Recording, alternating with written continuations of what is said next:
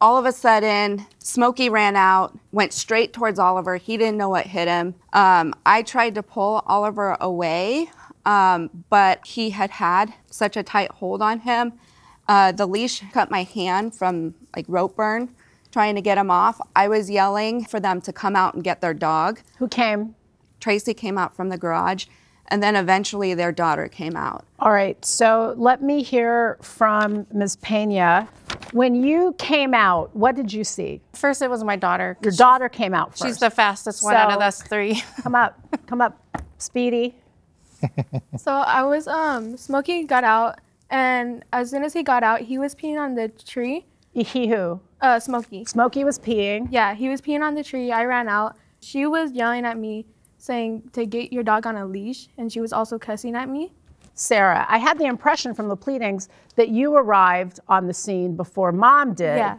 Because part of what Mom and, what's your name, sir? Ramon. Come on, Ramon, now you've been chomping at the bit. Okay. He thinks he's in church. Yeah. Part of what I gathered from your papers is that you were sorry about what happened to Oliver. You even said, you know, I apologized. I apologized. But you got for your him, backs yeah. up because you saw the plaintiff yelling at your kid. So what did you see? After they went out, I walked out like seconds after that. So then she just went off saying. What was she saying? What was she saying? Just keep your dog on a leash. You guys should have had your guys' dog on a leash. And wow, it sounds so horrible. Her little terrier is like being mauled by your dog, and she's like, keep your dog on a leash. And, frankly, you know, that's nothing. saying bad words. Hang on, listen, that's not offensive. Okay. That's not offensive. No, I know, but it was, you know, after that, that was the part where there was some profanity that you heard. Your 13-year-old was present, and people got irritated. So how do we disentangle the two dogs? How are the dogs separated? They weren't.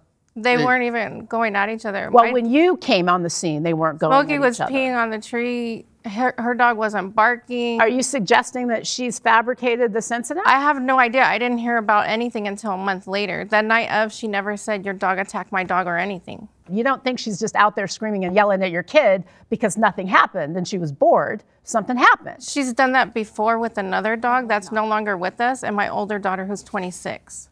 Are you, as you stand here in court today, disputing the notion that Smokey attacked Oliver? I am. I don't think she fabricated it. You know why?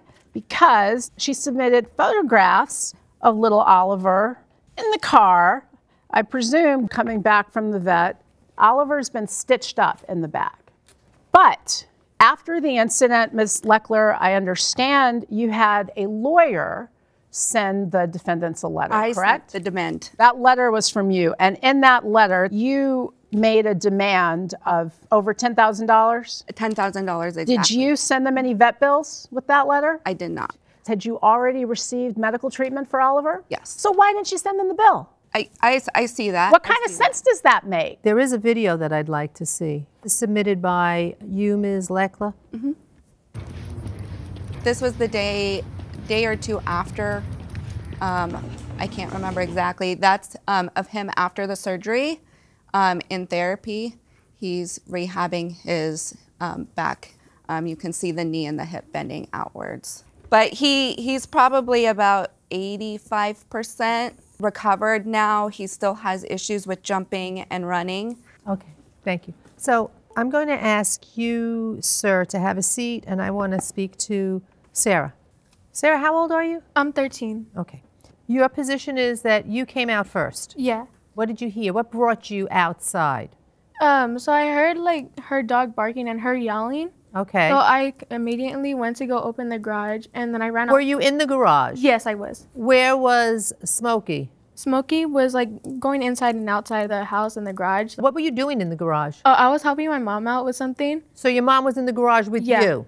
So you both heard the sound? Yeah. I didn't hear. I heard her like yelling. Yelling. So the dog was already outside when you were both still in the garage, and she's screaming, your dog needs to be on a leash. So you thought she was just, for the heck of it, just shouting? She always says that. Well, is your dog on a leash when the dog is outside? When we take Come it on, out, is the dog on a leash when the dog is outside? Is your dog on a leash when the dog is outside? When we're taking it, yeah.